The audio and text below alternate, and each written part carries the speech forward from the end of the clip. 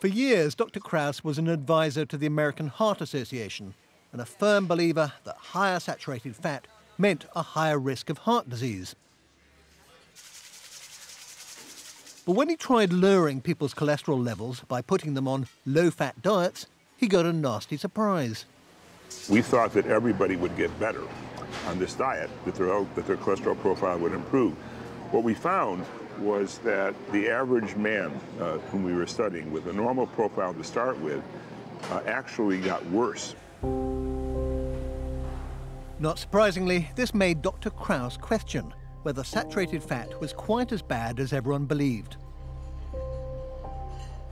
So he reanalyzed 21 separate studies that looked at saturated fat and heart disease. His new analysis found no obvious link. When I first read your paper, which was a while ago, it was a shock and a revelation at the same time, because, you know, I was also convinced that saturated fat must be bad. Looking at all the studies, on the average, there was no net effect of saturated fat per se on heart disease risk. And so heart attack risk was slightly higher, but not significant. Stroke risk was actually reduced. And so overall, if you took it across the entire range of disease, heart disease and stroke, there was absolutely zero effect on those conditions. Others have come to a similar conclusion. Now, that doesn't mean saturated fat is a health tonic, but it does suggest the fear of saturated fat has been overdone. But is there something else in red meat that could be clogging our arteries?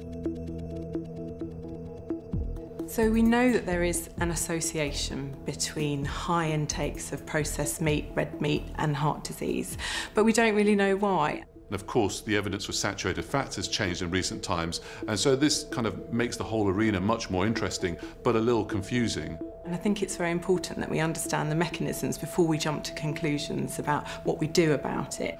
And so it'll be very interesting to see what we learn next about the connection of red meat and cardiovascular diseases.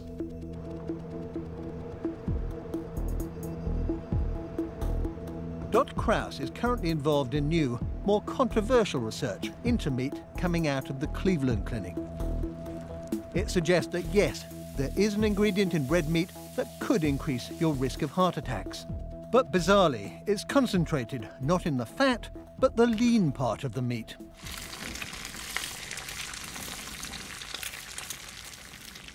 It's a nutrient called L-Carnitine, which is abundant in red meat. Like the steak Dr. Krauss is cooking me for lunch. Carnitine was really the substance that led to concerns about meat. It does appear to have effects on the buildup of cholesterol in the cells that form plaque in the arteries.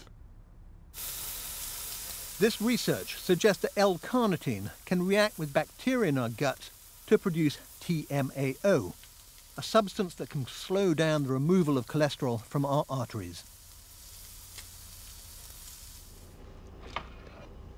It just happens that the bugs that live in our intestine seem to like to eat carnitine, and they happen to produce this substance, and they don't care what happens after that.